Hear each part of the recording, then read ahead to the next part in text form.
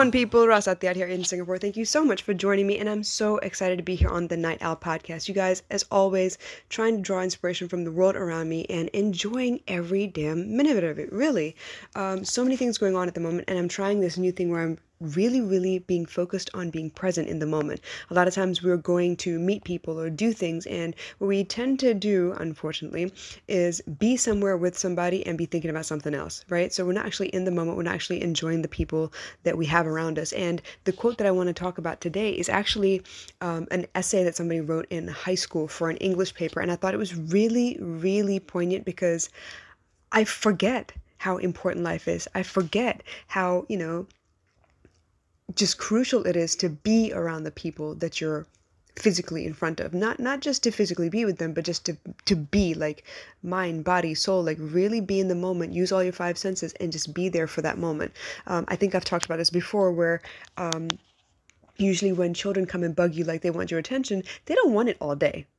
Max, because they have a shortest attention span, max they want it like 10-15 minutes. So if you can't put aside 10-15 minutes, you got to think about what it is that you're doing in your life that is restricting you so much. So this is what I'm saying. I think being present in the moment, being in front of people, just mentally and emotionally checking in and really spending quality time with somebody is very important throughout the course of your life, because guess what? Once you spend the time, it doesn't come back. You're not going to get that time back ever again, right? So this is why it's so much more crucial. But let me go ahead and read this real quick, because I think it'll give you a little bit more context, yeah?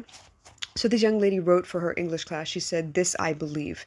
And she said, "A lot can happen in 1 minute. 60 little seconds. 1 September 18th, 2016 at 1:31 p.m., I tapped out a text that said, 'I'm really going to miss you.' And at 1:32, I was upside down, suspended by my seatbelt in a ditch, dialing 911. In the days following, I tried to process the events that seemed to be on a constant loop in my mind. It's funny when you come out of something like that. All the nice things people have to say to you, people who say things that they normally wouldn't. They suddenly value you more than normal. They suddenly forgive you for everything, because whatever they were mad at you for becomes insignificant in comparison to the thought of losing you. So my question is, if life can be gone so quickly and so unexpectedly, why don't we say those things before we might not have the chance to? It can be hard to live in such an extreme way. A lot of people might not know how to respond, but there are certain times when it's better to say too much than not enough. Because really, what's the harm? Even if you're hurt or embarrassed, it never lasts forever. That's the beauty of time. Eventually things fade. Why wouldn't you say too much? And while you're at it, love too hard. I don't think it's possible to love someone or something halfway. Either you do or you don't. And honestly, I gotta agree with her. Either you're pregnant or you're not pregnant. You're not kind of pregnant, right? It's one or the other. So here we go. She says, "So if you do give it everything, at least if it failed, you'll know you laid it all out there. Pride gets in the way of a lot of potentially beautiful moments. And after a while, all the things that you don't say start to pile up. And then you're left with a heavy heart and all kinds of regret, all because you wanted to stay safe. I've gone into relationships where I knew heartbreak was practically a guarantee, and I went for it anyway, just on the off chance that I might find something rare. I'm an endlessly hopeful person in that way, and I ended up getting hurt. I'm still here, and I'm a better person because of it. And you can't let hurt change you, as hard as it may try. Stay vulnerable, stay kind, stay understanding, and stay gentle. We are a result of the experience life hands us and how we react to those experiences. If all of your experiences have been somewhere in that halfway range, what kind of person does that make you? Of course, not every day can be extraordinary, but that isn't realistic when you factor in all the responsibilities and obligations when we have to keep up with. And honestly, for me, sometimes living life to the fullest means going back to bed. But we can all do ourselves a small favor by saying what we need to say and then saying it a little bit more." I couldn't agree more, honestly. Like, so many things that we are afraid will upset the other person. Things that they say, "You know what, I don't like this," or "I am offended by this." And obviously you don't want to do something intentionally to hurt the other person, but if it's on your heart to say it, then say it. Get it off your chest. And I do like that idea of, the more things you keep to yourself, the more things pile up, and suddenly it feels like a heavy heart because it's full of all the things you were wanting to say and wanting to do. Like, I can't tell you how many situations I've been in where I'm standing before the person in front of me and I'm thinking, I would really love to hug you, but I'm not sure if you would receive that well. I would really love to reach out and touch your arm and show you that I really am here physically, here caring for you in this moment, remind you, hey, I'm here. And I'm worried that, maybe they don't like physical touch. And rather than risk them saying, "Hey, don't touch me," because that feels like rejection, right? I'd rather not say anything at all. But I'm being less of myself then. I'm not being the kind of person that I know that I am. I am being dishonest to myself. And that's something that I really had to learn how to stop doing. And even then, like sometimes now, even I still find myself holding back and not doing as much as I would want to because I've been told I'm overwhelming before. Like all of my past experiences come flooding back to my memory, telling me, hey, this didn't work the last time. But I need to remind myself, hey, this is not the same person as last time either. So I need to give it a shot. So honestly, bottom line from this whole idea is that it's funny how fleeting life is. Nothing is permanent. Everything is constantly changing, which also means that once the moment's gone, the moment's gone. You're not going to get it back. So while you have the moment, shoot your shot. Do the best you can. Obviously, if the other person doesn't respond so well, at least you know you tried. There's nothing worse than what if. Nothing worse than what if. Because then you spend a lot of your time wishing that you'd had the chance again, wondering if the opportunity might pop up again. And guess what? I've been in situations where I was wishing the opportunity to pop up. It did pop up. And again, I stalled. I froze. I just kind of didn't know what to do with myself. And I kind of like, nope, better not put myself out there because what if they don't like it?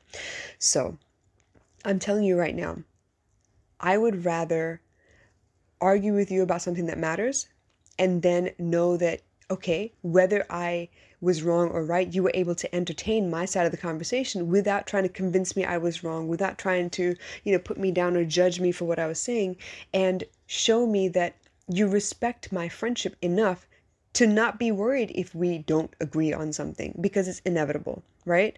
I would love to have the kinds of friends around me that they're not afraid to tell me, you know what, you're an idiot. What the hell are you doing right now? Whether they're younger or older than me, it's not about respect, about, you shouldn't speak that way to your elders or nothing like that. It's more like, I love you so much and I want you to be so happy that if I see you doing something stupid, I'm going to tell you. And then it's up to you whether you do something about it or not. I've been raised in such a way where I was told not to offer advice or offer help unless somebody came and asked for it. But honestly, there have been so many times in my life where I've seen, physically see with proof that someone is struggling, and I feel compelled to go and ask them if they want help. At least offer, say that I noticed that, you're struggling. Would you like some help? And then let them say yes or no at that point, And I know in the flip side of things that when I've been in situations where I didn't think anyone could see me, I didn't think anyone cared, I was borderline, just ready to call it quits on everything. Kind of just mentally check out and be the vegetable that they want me to be, just to, lemming my way through life. And it was a random stranger that said, hey, you know what? How are you? Or I like your dress. And it immediately picked up my mood. It immediately reminded me, hey, there are people that do notice. And it saved my life on more than one occasion. And so I really think it's important that we take the time to physically be present wherever we are. As hard as it may be, as many troubles as you may have on your mind, worries about the future, concern about the past repeating itself, any of those anxiety-driven thoughts, those depressive concerns, the things that make you feel weak and hopeless and just, irrelevant, all of those things matter, I know. But if you could find yourself losing your senses in the moment every so often, it becomes more and more easy to just be present, to not sweat those things that you really have no control over. Because let's face it, things that have been, that occurred in the past, they're done, they're gone. They can't happen again. I mean, they could happen again in a different situation, but you can't change that now. It's done, it's finished. That moment has gone. You can't affect the outcome of that ever again. You can't go back through and think about, the best quip that you could have come back with, those witty statements that you could have clapped back with. You could have said something different, done something different so that things didn't end up the way that you can't. That's the harsh reality of it. You can't. So all you have is this moment. You have the possibility of creating something different, starting here and ending somewhere, you never expected. And I know you're worried about, the past repeating itself. So you're going to play out every scenario possible about, how your decision is going to affect the lives around you, how they might be received, how might people perceive you. But what is the point in thinking of all those things while you could be doing? It's almost like, okay, I'm going to watch Netflix to see how people deal with relationships. But at some point, I'm going to have to step out into a relationship and deal with it on my own. As much as I could give you tons and tons of advice, it doesn't matter if I'm not going to take my own advice, if I'm not going to put it in practice myself. Does that make sense? So as sobering as that letter was, it was an essay letter, I don't know what to call it. As sobering as that essay was, I want you guys to take away the fact that life is short. And if you have it on your heart to say something, say it. because that moment doesn't come back again. And rather than live a life full of regrets, a life full of what ifs, a life full of, oh my gosh, I wish I had said something when I had the chance, because we don't know when we'll see that other person again. We don't know if they leave the house, if they're going to come back. It's not guaranteed. And to live a life with those kinds of concerns in mind kind of forces you to step up to the plate and take a swing every chance you get, every chance you get. Not just when you feel comfortable, every chance you get. And that is also another reflection of the integrity that you have in yourself, right? They say things like, you know what? Integrity is you doing what you say you're going to do, even when the mood has passed to do it. Yes, I get it.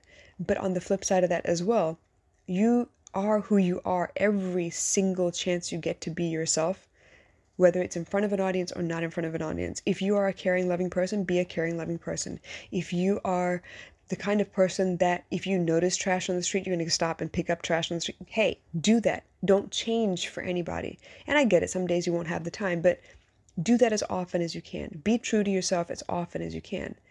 And that to me is a successful life. So I hope you understand what I'm getting at here. I hope this helped a little bit. If you have any questions or concerns, as always, drop them in the comments. I'm here to listen. I'm excited to, have a conversation with you guys. But in the meantime, think about it. If you want to say something, say it. Let the chips fall where they may. Take the chance. Be vulnerable. Because that's the best way to test and see who actually really wants to be around and who doesn't. There's no point in catering or padding, pandering to the crowd. There's no point in doing that because you're not being authentic to yourself. And once you are authentic, the people that really appreciate those things, they will gravitate towards you. And if they don't, at least you know. And that's worth it. It really is worth it. All right, you guys, I love you, and I will catch you again soon. Bye.